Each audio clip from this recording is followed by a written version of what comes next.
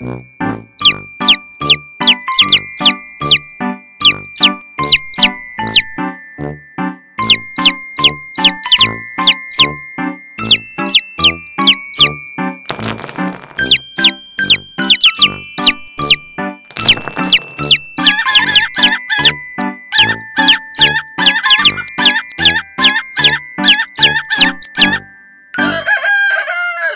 the Mr. Marty Show.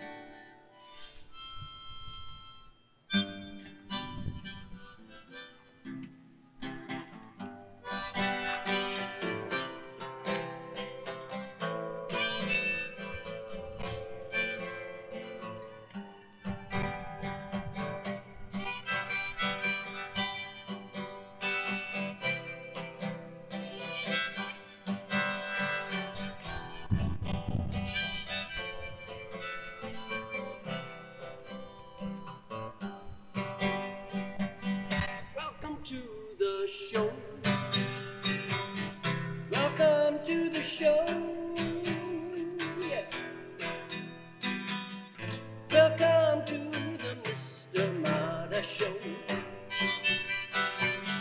So glad you're here.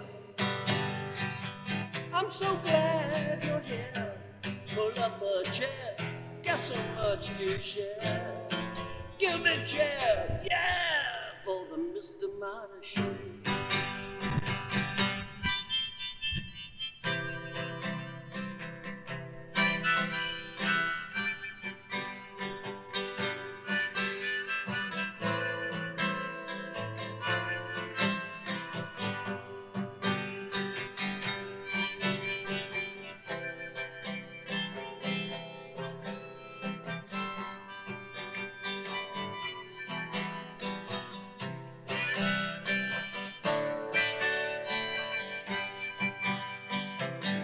On the Mr. Marty Show.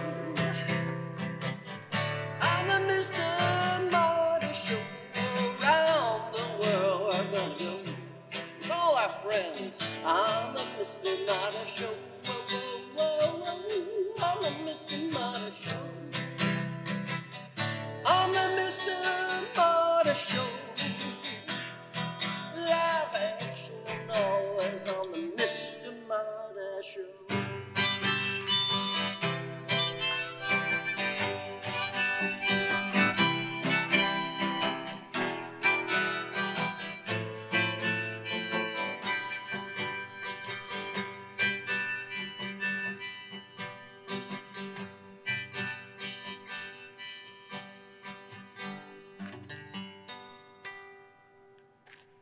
Bang!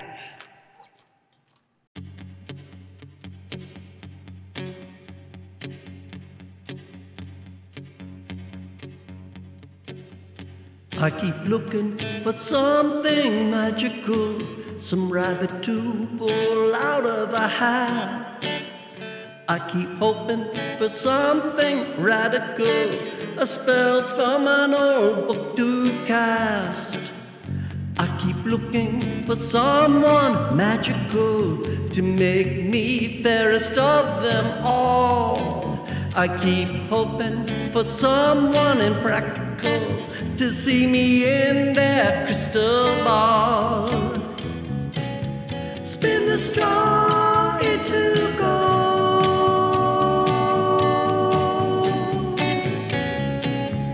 What does our future hold? I need to be more than magical if I am to be yours.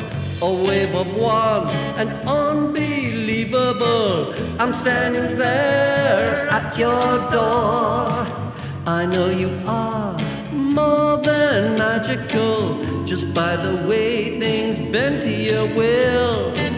Never an ounce of anything theatrical, just a smile and you're fulfilled. And you say it's all real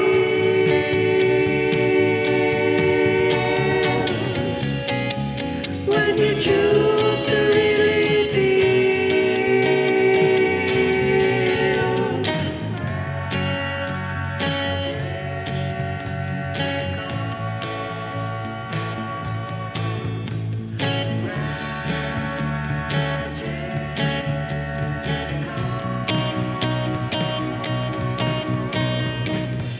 Now I know I can be magical. Now I see it's up to me. Work my spells, all refractable, on the person the mirror sees. Oh, I know you are so magical, just the way you want to be. Your charms make life enchantable, living life magically. I love a powerful spell.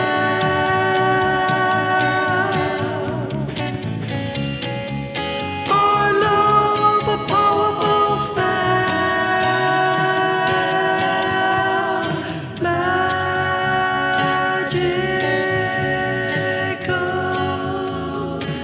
Yes, you know you are magical.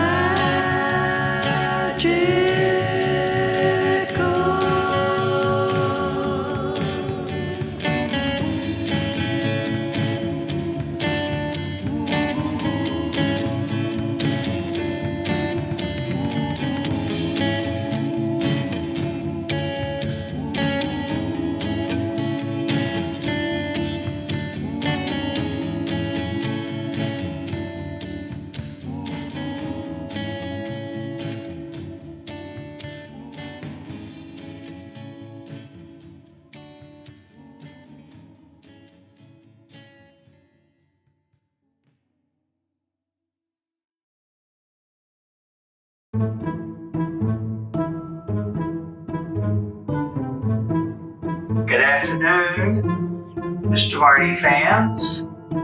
It's a dull, gray summer afternoon here in Marty land. So what we're going to do, to help things be more cheery, is we're going to make a cake.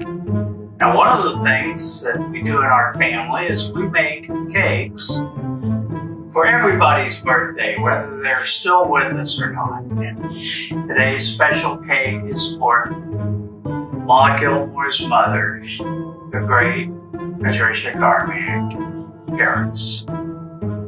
Now, instead of from scratch like I did with the cookies, using a cake mix is fine from the store. In fact, it's a lot better to do things that way.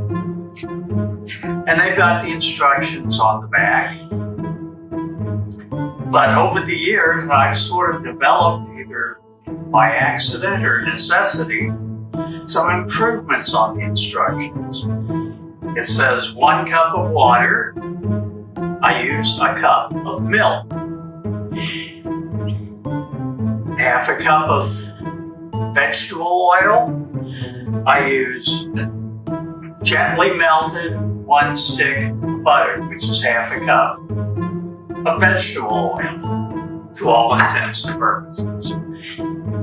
And to really make the cake nice and fluffy, it says 3 eggs.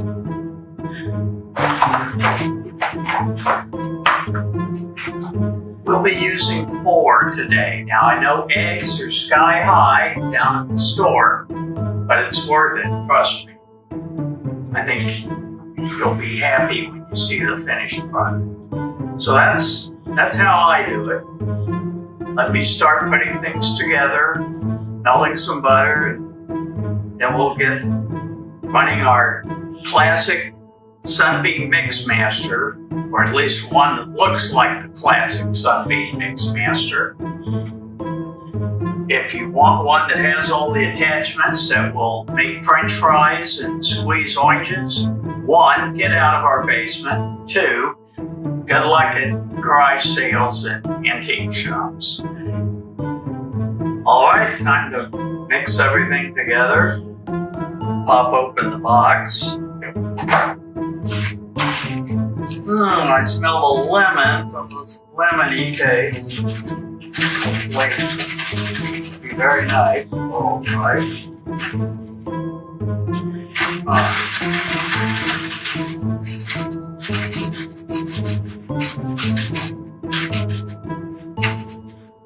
Don't throw the box away yet, because even if you do this for years and years, you always have to look at the instructions. Okay, add the dry batter in first. Your hot but not burned melted butter, put that in. Because we've got to get this butter cooled down before we put in the eggs. Otherwise, you're just going to have a cake full of scrambled eggs. Slowly start mixing with our good cake spatula. Slowly start mixing this. I don't have my milk. That's the best thing to cool down the hot butter before putting the eggs in. Okay, 1 cup of milk.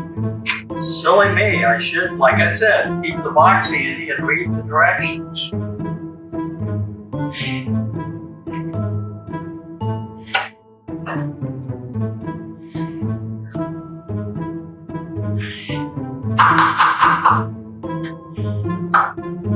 Just a little shaking up for good luck. Here we go. All right. Started the mixer on slow. We're going to have some fun with that in a moment. Okay, trying to smooth things out here. Don't want any lumpy batter. So, you can't just turn the mixer on and forget about it. You got to keep stirring. Okay, we've got this smoothed out pretty well. Add the eggs now.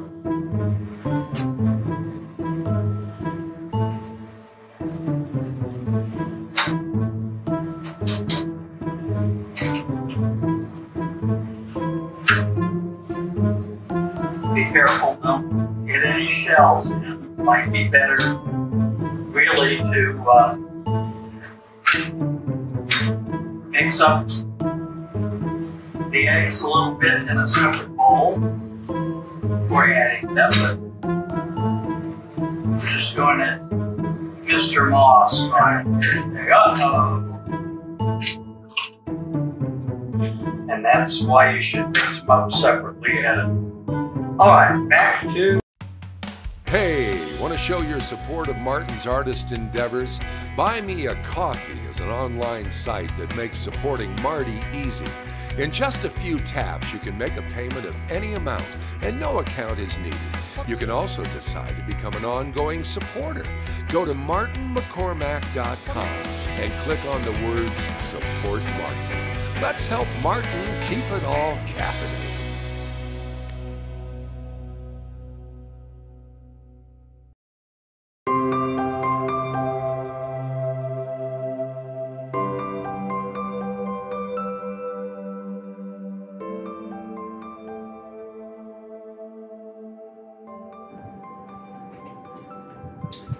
Okay, well, I think we're very close to being finished, except for some very, very, very, very light touch-ups.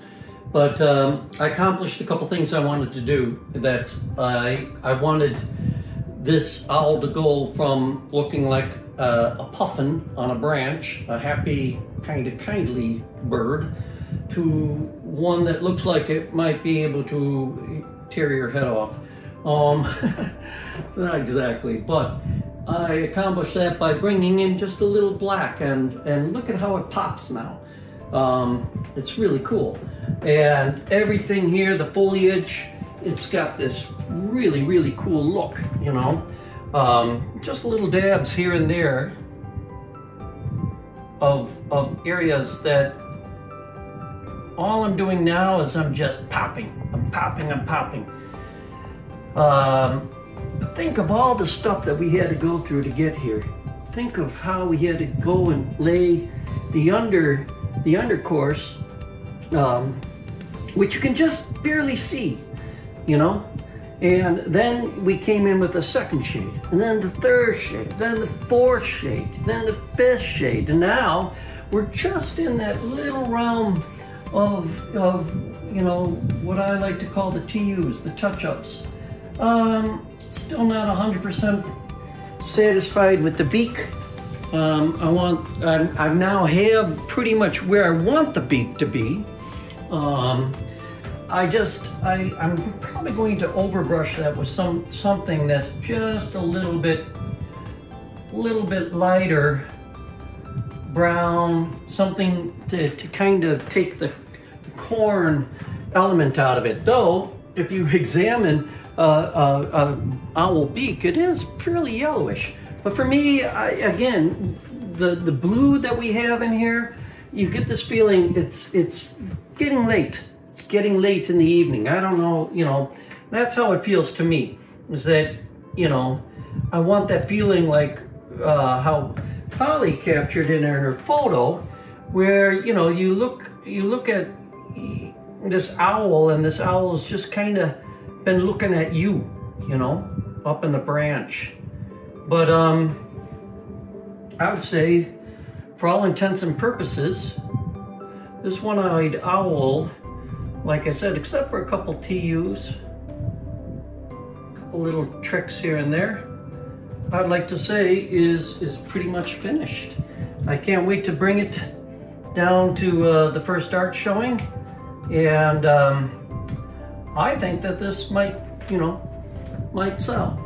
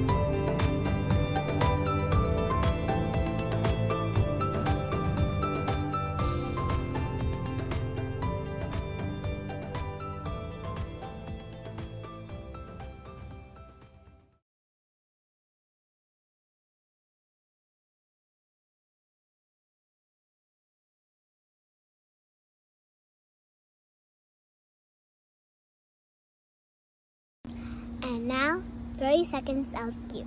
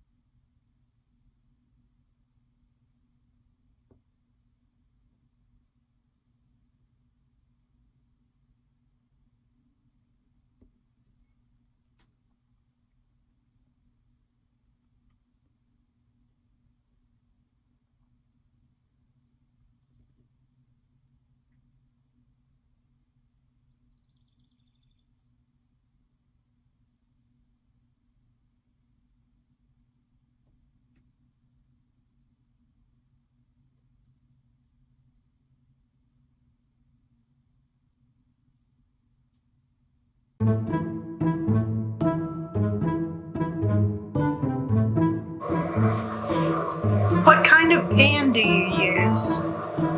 Kind of what? Pan do you use? We'll be using some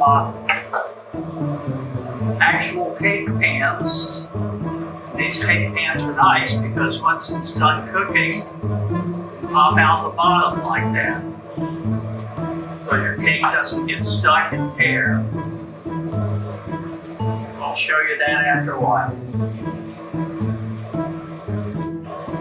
Alright, it says here, beat cake mix, etc. with mixer on medium for 2 minutes. Well, I'm sorry, that's not how you get a nice fluffy cake. What I do, crank it up. Might be a bit more than 2 minutes.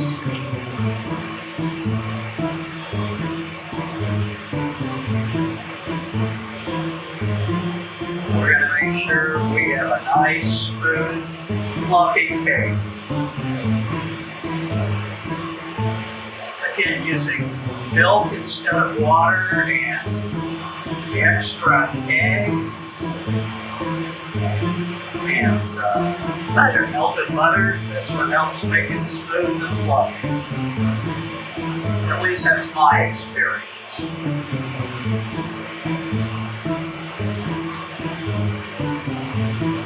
What did you figure out why my mom liked lemon cakes? Because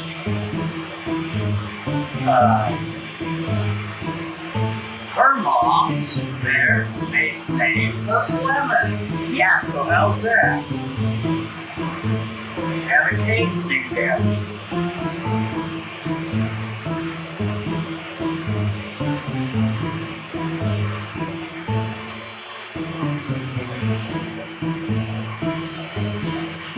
Okay.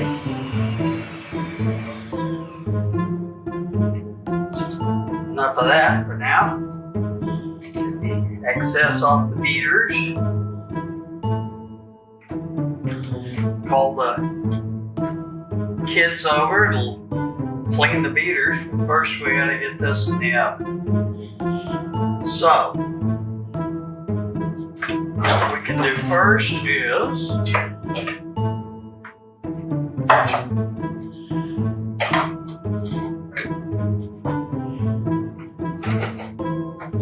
bring the pan over.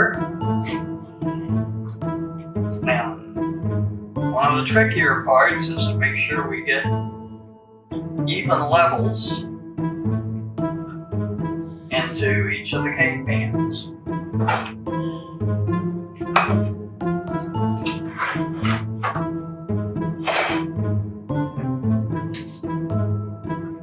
So this cake spatula comes in really good because it will get out every bit of cake batter.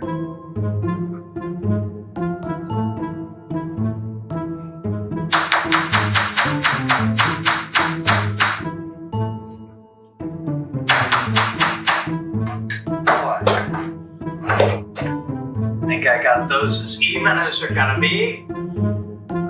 So let me get these into the oven and we'll be back with you in half hour and 35 minutes. Is it time to get them out now? Why, yes, it is. But first, let's make sure they're done with the toothpick test. Okay. Oh. Whoa. Those look good. That one's done. There's no wet dough on the stick.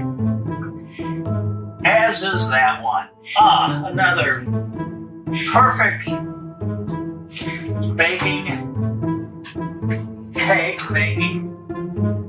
for today. Have a look at these. See how much they're risen up higher than regular cakes? that you might make if you follow just what's written on the recipe. And they smell so good too. Yes, nice and lemony, but before we frost, you gotta let them cool. Yum and yum. Perfectly done. Okay.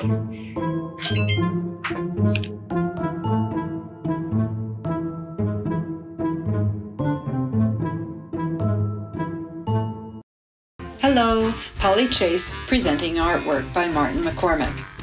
There are many reasons to buy art.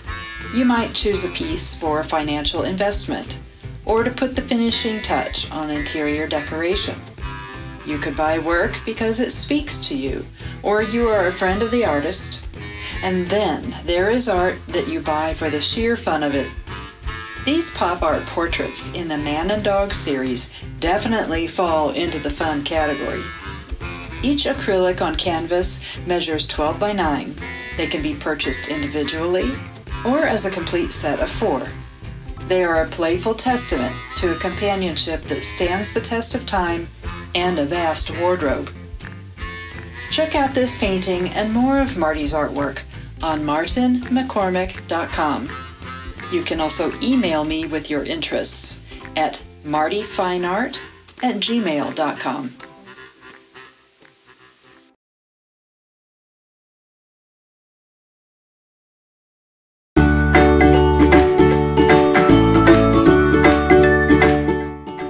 Mr. Marty fans, we are here in beautiful Forest Park in search of dessert.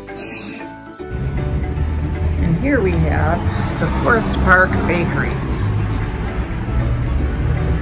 This place has been here for a very long time and they have a huge variety of beautiful things.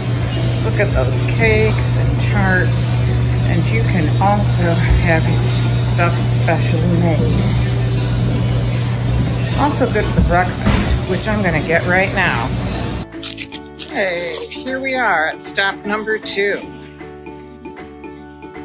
The Twisted Cookie Cafe. Lots of good sweets and treats in here.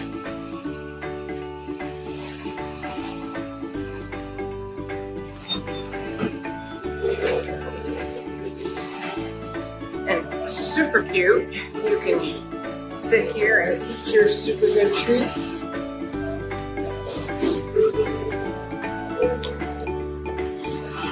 They have these amazing like cookie pie things, brownies to die for. You can have a triple berry pie cookie. Little things, ice cream, absolutely great stuff. Okay, Mr. Marty fans, we are here at Silverland Brownie Bakery, the last stop on our dessert tour of Forest Park. And these are truly simple brownies. Double chocolate, peanut butter, chocolate truffle, pistachio chocolate, apricot chocolate. How can you beat such beautiful brownies? They have pizza brownies, they have free brownies, and we have just eaten our way through the dessert capitals of Forest Park.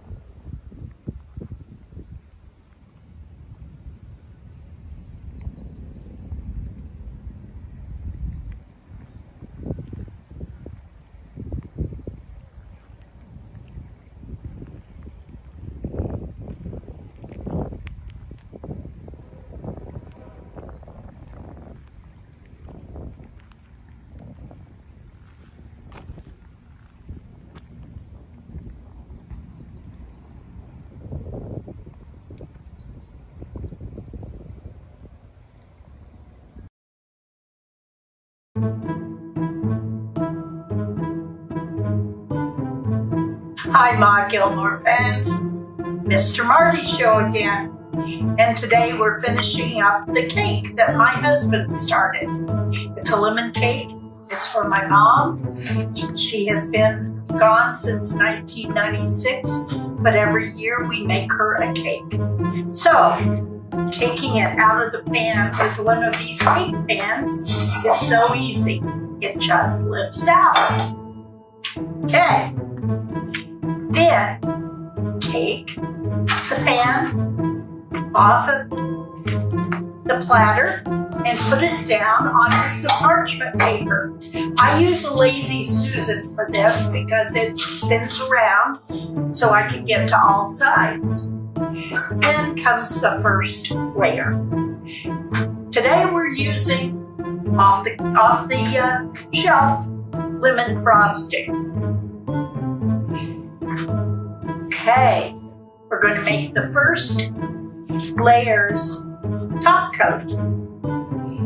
Okay, and you want enough in there so that everybody gets a taste of frosting in between each cake layer. And this is where my handy spinner comes in. And I always do this first. I don't go to the sides until later. But as you can see, it's spreading on this cool cake pretty well. Okay, now we are going to go to the second layer.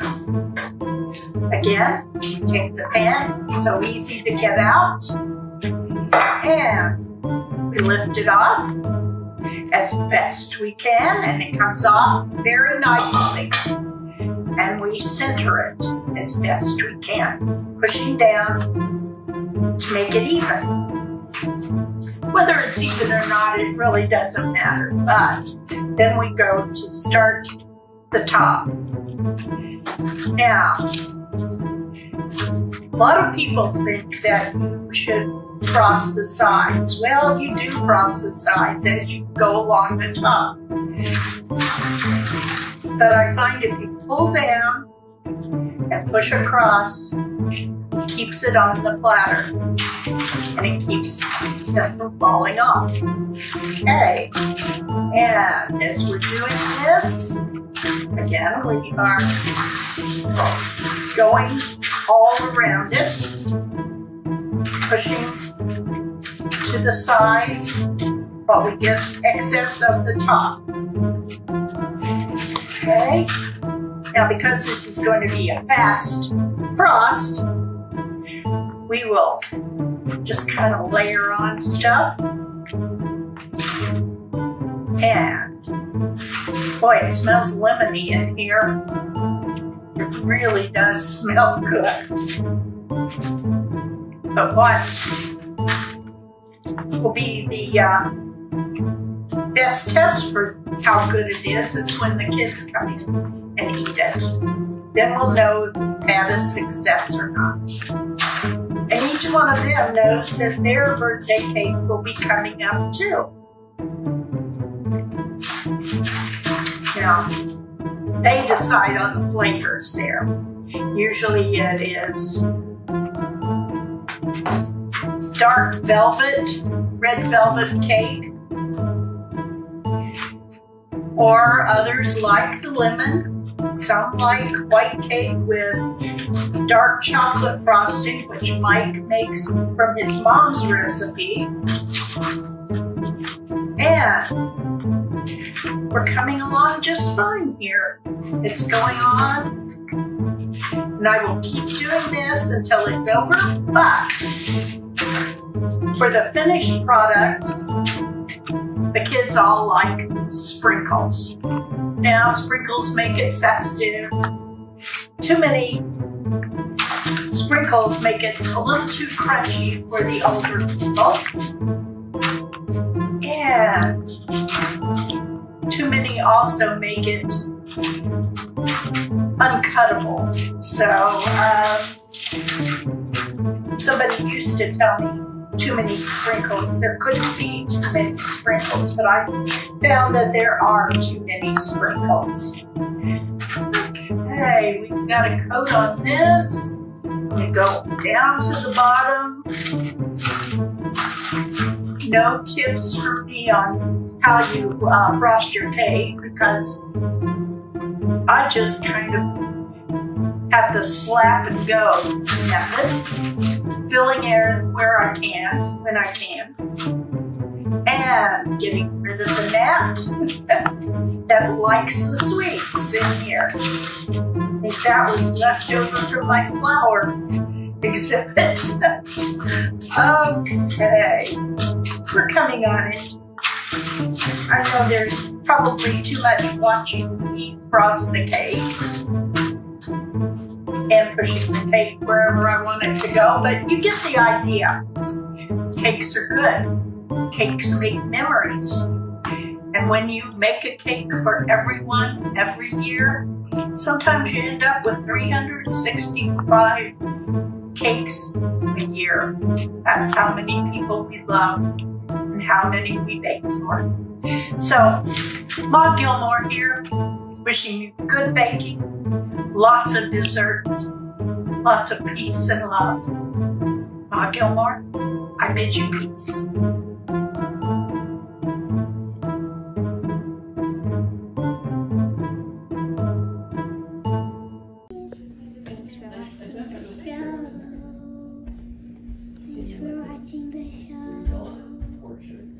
Thanks for watching the show. Thanks for watching the show. Hope you like the show. And good night. Look, you can see him from here. Oh, it's so cute. Do you think it can survive on its own? Yeah, probably can.